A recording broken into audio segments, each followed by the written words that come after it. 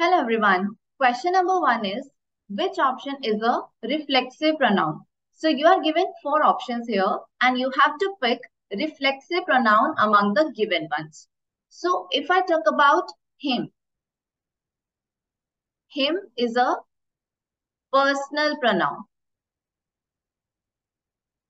and it is used in objective case. You can also call it object pronoun, or in broader terms, it is a personal pronoun.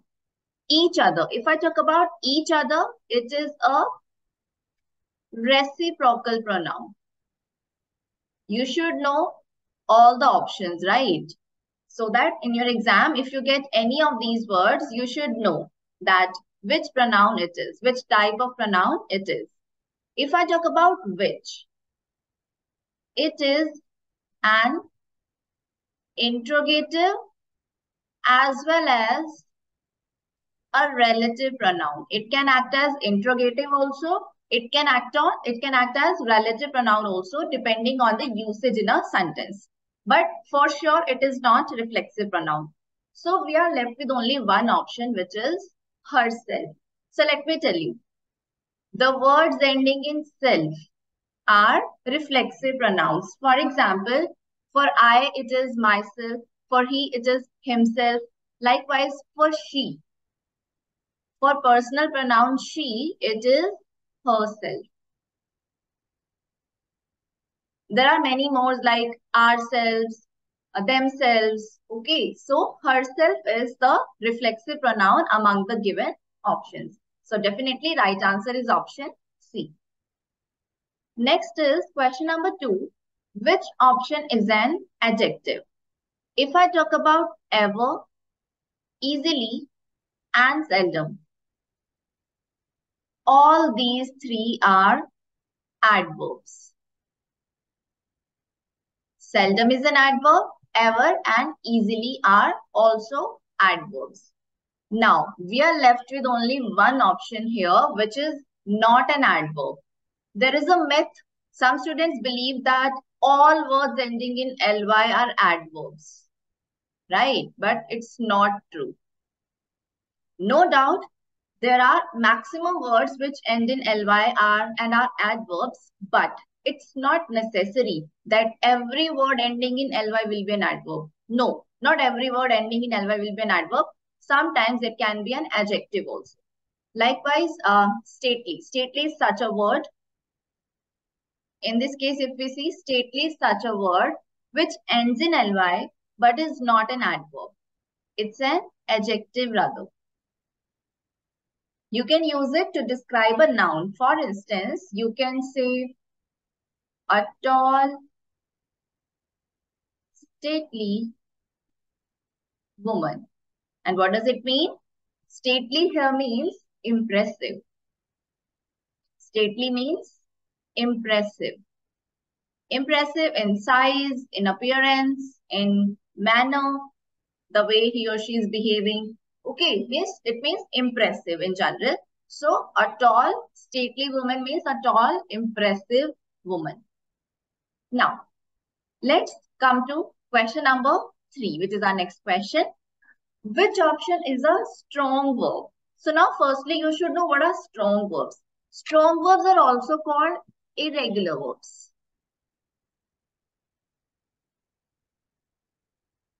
And irregular verbs or strong verbs are those verbs which don't form their past or past participle form by adding ed at the end. No, the verbs which form their past and past participle form by adding ed to it at the end are regular verbs. But if I talk about strong verbs, they don't add ed in their end to form their past or past participle form. And we have to find such a verb here. If I talk about burn, its past form is burned. So definitely not a strong verb. Spoil, spoiled, not a strong verb. Weep is slightly different, but it also ends in T. Okay, weep, wept, wept. So definitely not a strong verb. Strong verbs are those which, firstly, they don't add ed at the end, right? As I told you earlier. Secondly, their past and past participle forms are formed by making changes to vowel in these verbs, as is the case with verb see. See is a strong verb. As you can see, its past form is so. We have not added ed at the end, first thing. Secondly, we have made changes to vowel and then formed its past form. So such verbs are strong verbs. C is definitely the right answer because its past form is so and past participle form is see. So definitely the right answer of this question is option C. Next we have question number 4. Which option is a synonym of this word instill? Instill means to inject. Okay. Instill can also mean that sometimes you put some idea, some attitude in a person's mind. That is also instilling a quality, an idea in someone's mind. Instill can also mean injecting something, injecting a substance to a person or an animal's body. So instill is the synonym of inject. If I talk about other words, distill. You must have heard a term in science, distillation. Distill is a verb, distillation is noun, it's a process. Okay, so distill basically means when you heat a liquid to make it pure until it becomes a gas. Okay, firstly you heat a liquid to make it pure until it becomes gas. Then what do? Then you cool it again to collect those liquid drops again, this time pure ones. Okay, so that is distill. If I talk about instigate, instigate means to make something happen. Sometimes to make something bad happen. Okay. But it generally means to make something start or to make something happen.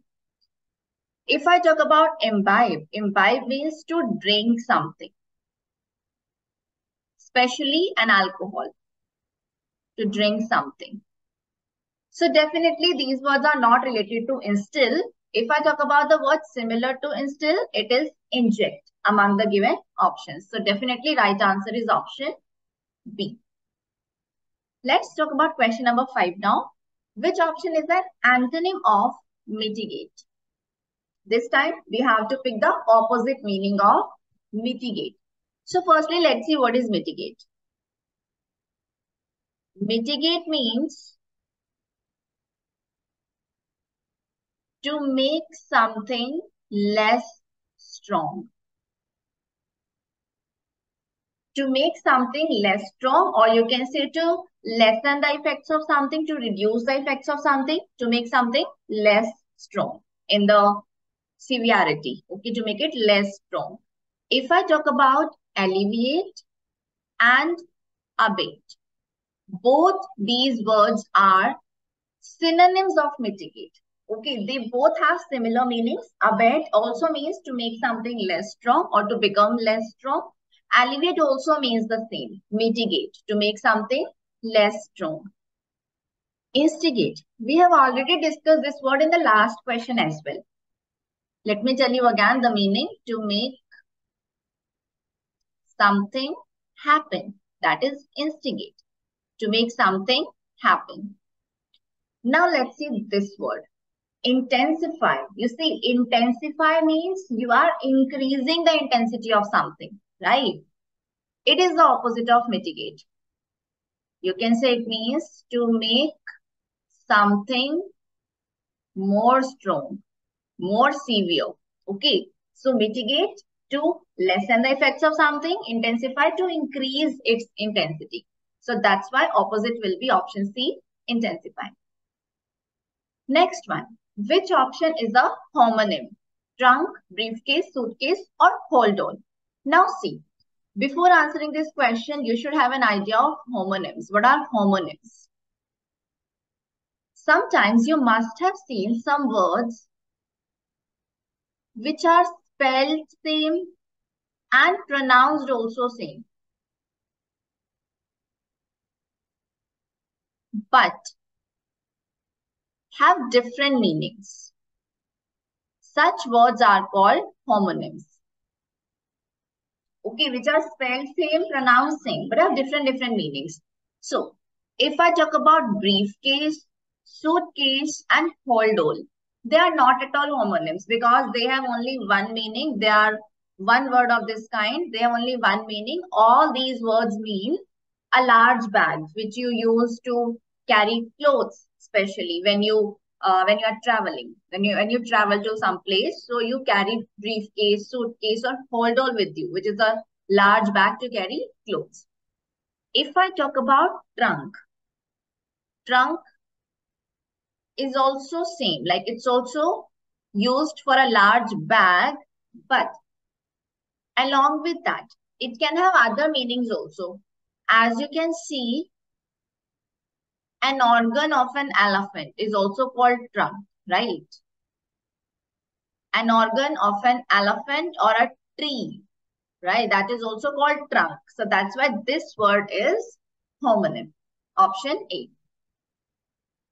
Question number 7 says, which option is not correctly spelled? So this time you have to pick the word with the incorrect spelling. Joystick, correct. This one is correct in spelling. Drumstick is also spelled correctly. Yardstick, again, correctly spelled. But look at this word, realistic. Spelling of realistic is not this.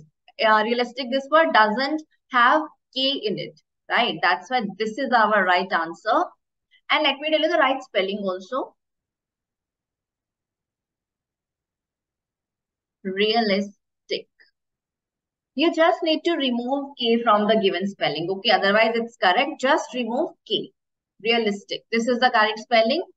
So the given word with incorrect spelling is realistic, which is option C. Now, interesting. Next question is very interesting. Which option is not a past tense? Related, elated, debated, or abated? Which one is not a past tense? So, basically, you have to pick that word which is not a verb. Because if it's not a verb, it can never have past tense, right? Only verbs have past or past participle forms. And they can form, past tense. Relate is a verb. Okay, related, adjective also. Related is adjective also, but relate is a verb also. So that's why related can be V2. Okay, it can be past form of verb relate. So not the right answer. If I talk about debated, it is also past form of verb debate. Debate can also act as a verb. So that's why debated is a past form of verb debate. Abated again. It is also past form of verb abate. So these two options can also be ruled out. Now we are left with only one option, which is elated. Elated, no doubt it has ed at the end, but it is not a verb. This word is an adjective rather. It's an adjective. Elated is not a verb, it's an adjective. And if I talk about the meaning of this word, elated means happy and excited. So definitely option B is our correct answer, elated. Let's talk about question number 9 now. Which option completes the irreversible word pair blank and dagger correctly? So basically, when you complete this now, when you fill this blank, it will form an adjective. Okay, this word acts as, this phrase basically acts as an adjective. And the right phrase is clock and dagger. It's not knife and dagger or spear and dagger or blade and dagger. No, it's clock and dagger. Now, what does this mean? Activities which are secret, okay, or something which is secret or mysterious. Okay, that is cloak and dagger. Cloak and dagger means secret or mysterious. For instance, you can, it's an adjective I told you, right? So you can use it like this. You can say cloak and dagger operation. Okay, means if you want to say that there is a very mysterious operation, there is a secret operation, so you can call it like this, cloak and dagger operation, which means secret or mysterious operation. So definitely right answer in this case is option A, which is cloak. Now let's come to question number 10, in which you have to tell the syllables, correct syllables of the word courageous. The word is courageous, means brave. So this word has three syllables. If I tell you the number, it's three. So count these. One, two, incorrect. One, two, incorrect. One, two, three, four, incorrect again. This one. Three syllables this word has, which are like this.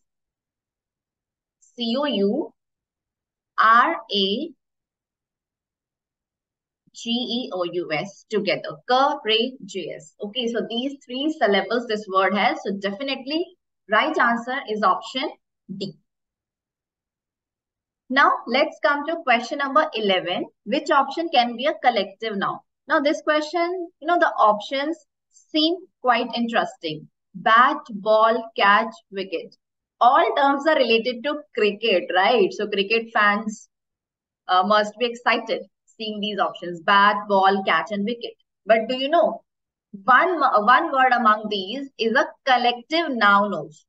Okay, and what are collective nouns? Collective nouns are basically name of a group.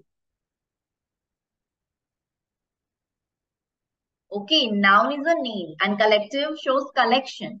So name of a collection, name of a group is a collective noun.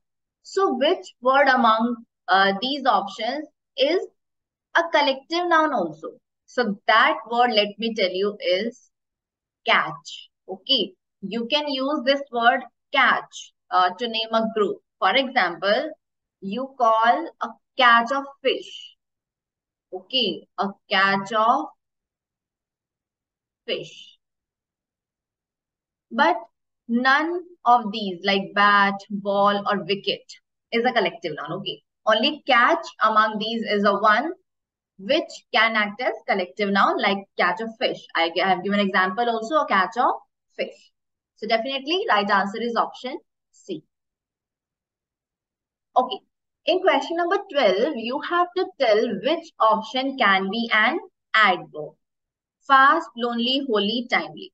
Now again, as I already told you in one of the questions, not every word ending in ly will be an adverb, right? Sometimes it can be adjective also. So words ending in ly are not always adverbs. They can be adjectives also. That's why lonely, timely, holy are not adverbs. Though they have ly at the end, but that doesn't mean they are adverbs. Okay, they are adjectives rather. Let me give you examples also to make you understand in a better way how these are adjectives and not adverbs. See, I can say lonely boy, lonely girl, lonely student, right? I have used it as an adjective. Timely, for example, I can say timely reminder. So you see, again, I have used this word as an adjective to qualify this noun, reminder. Let's come to holy now. I can say holy books. Again, holy is an adjective qualifying noun, books. Now let's have a look at this word, fast. This is the right answer. Fast can be adjective also. Fast can be adverb also. Okay. But none of these words, lonely, timely, or holy, can be adverbs. Okay, they are only and only adjectives. But if I talk about fast, it can act as adjective also and adverb also. Let me give examples for both of these. As an adjective, fast bowler. Okay, here it is an adjective, qualifying noun, bowler. What if I have to use it as an adverb? Means it should qualify a verb or an adjective or another adverb, right? So let me tell you example for that also. The bowler bowled very fast. In this case, if you see, this fast is not qualifying noun bowler, rather it is qualifying this verb bowled. So in this case, it is acting as an adverb. So definitely right answer is option A, fast. Next is question number 13. Which option is the sound a frog makes? So which sound frog makes? Bleat, chug, croak or glug? Let me tell you. It is croak. Okay. So I can say frogs croak. Right. The sound of frog is croak. What if I talk about bleat? Bleat is the sound made by sheep or goat. Next one is chug. Chug is the sound that an engine or motor makes. Okay. Sound made by an engine or a motor. That is chug. What is this glug? Glug is that sound which you heard when you pour some liquid. Okay. A sound which is heard when you pour a small amount of liquid. When you pour out a small amount of liquid or any drink, that sound is glug. So definitely bleat, chug and glug can be eliminated. Clearly you can see bleat is the sound made by sheep or goat. Chug is the sound made by engine or motor. Glug is that sound which you heard when you pour out a small quantity of liquid or any liquid or any drink. Okay. Now we are left with only croak. So croak is the sound which a frog makes. So C is the right answer. Question number 14 asks, which option can be an infinitive or the V1, first form of verb? If I talk about brow, these are brows, right? These are brows. Ear or tooth. These three words are only and only nouns. But if I talk about eye, it is a noun also and it can act as a verb also. Okay.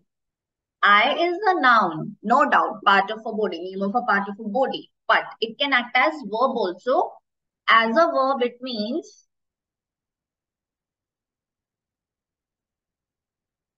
to look at something or somebody carefully. Okay.